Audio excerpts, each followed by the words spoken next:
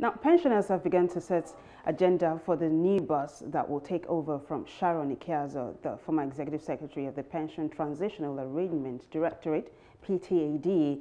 They are demanding that the incoming helmsman build on existing structures that have so far improved the system. Our correspondent, Joseph, has details. We had unimaginable problems of serious magnitude with verification. Most of the verification exercises were, so to speak, fake, bogus, deceitful. That was the chairman of the Nigeria Union of Pensioners on the plight of his members when Sharon Ikeazo, the former executive secretary of the Pension Transitional Arrangement Directorate, assumed office.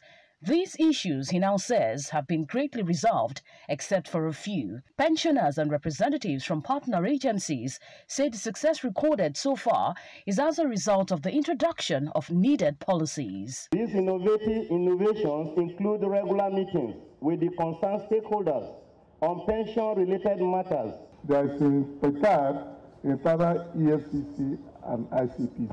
I'll be surprised if anybody comes to succeed and things go worse than they are.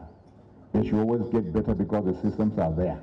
An agenda was also set for the incoming executive secretary. We want her to address entitlement of next of kins, deceased, dead pensioners.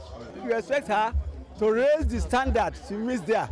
Sharon, who attended this last interactive session before her resumption at the Ministry of Environment, said she would continue to ensure that issues concerning pensioners are quickly addressed. I might not be in the Ministry of Pensions, but once Mama Pension, I'll remain Mama Pension. I will always be speaking out for the pensioners, defending their rights and making sure their dues are paid to them.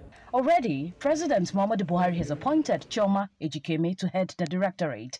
It is only expected that outstanding issues highlighted by these pensioners are given accelerated attention. Joseph, STV News, Abuja.